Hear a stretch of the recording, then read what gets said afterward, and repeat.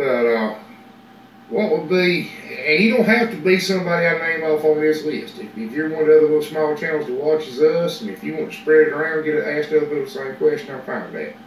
But I don't know what would be the one thing that you would just magically go poof and have it done and not have to mess with it.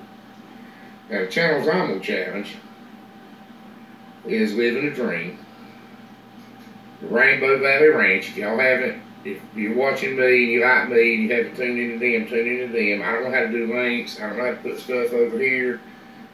But if you haven't been watching them, try watching them. They're a good Christian family. They're doing a youth camp. You need to check them out. Welcome back to the ranch, friends. We were recently challenged by our friends Chris and Darlene over at Homesteading the Hard Way. And they had a really good question for us and a few other channels. So we took a lot of time to really ponder and discuss what our answer to this question would be. And the question they had for us is if we could just snap our fingers or wiggle our noses and have one of our gazillion projects just done, poof, what would it be? And that was a loaded question for us because we have some projects that we just can't do in our own capacity. We're going to need a miracle for some of these projects. So together as a family, we've been talking about some of the things that we need to get done. As per usual with our family of 5, none of us agree on any of the choices. We all have a different idea of what needs to be done here and what's the most important, or what's the most tedious that we don't want to do ourselves. Did you say school? Yeah. All 4 of us.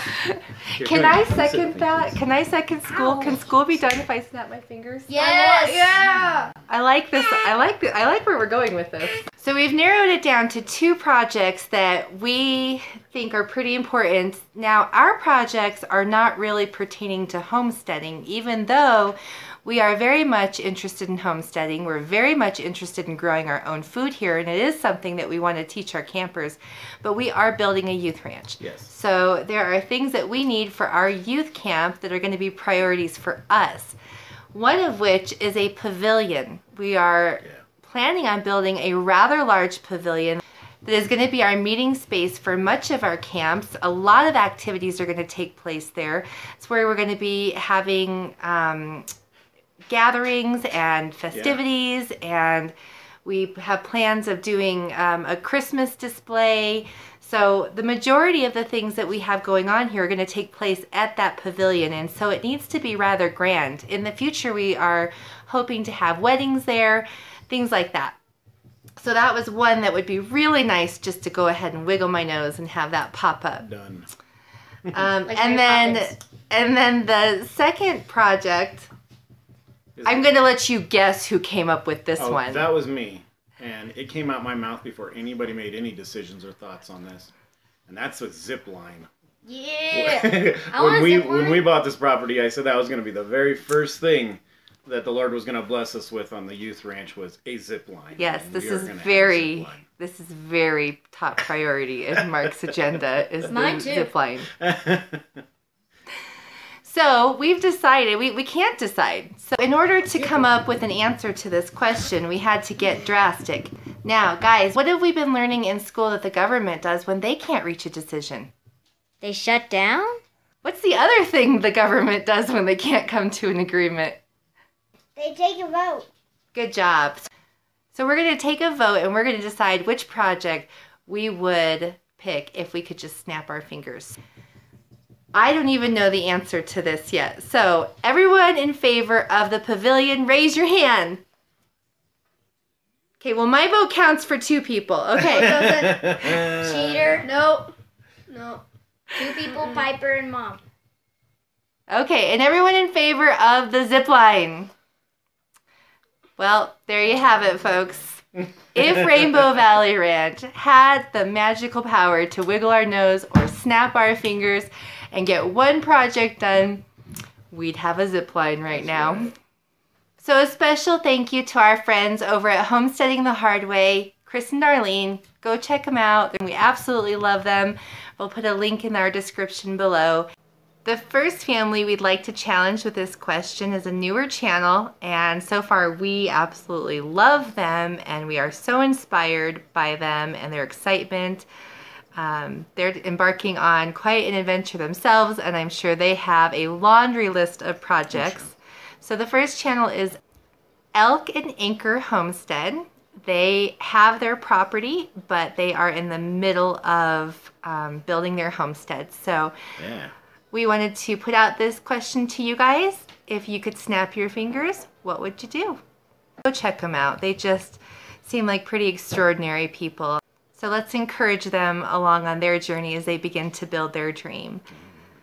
The second channel we'd like to call out is Natalie at Hey It's a Good Life. Natalie, no matter where you live at the moment, we all have a list of projects that we need to get done. So I know that you're on your journey towards your homestead and you're not waiting, and I think that's brilliant, and I wish we would have done the same when we were still living in the city. So I have so much respect for Natalie over at Hey It's a Good Life, and I would love to know, what project would you pick if you could snap your fingers and have it done for you already? Number 3 for our list of channels is Sunshine Farm in, I believe, upstate New York. Forgive me, Jen, if that's wrong, but they are in New York on a beautiful homestead. And I'm very inspired by these two that they have taken on this endeavor at such a young age. I just feel like they're doing it the right way. And so we would like to know from them, what would you do if you could snap your fingers? And then the last channel that we love, and every time I watch their videos, they just make me smile. They're so funny. Bare Bottom Acres. They did a collaboration with how they came up with their name, and it was awesome. And so I just like to know from you guys, what would you do if you could snap your fingers and have a project done for you already?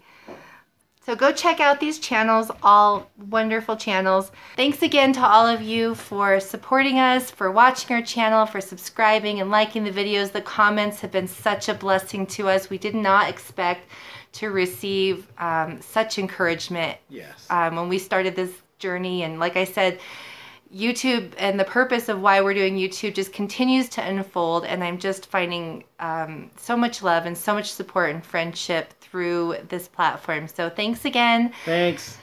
We appreciate it. God bless you. God bless you. Bye. Bye. So we needed to... So in order to the... So in... Yeah.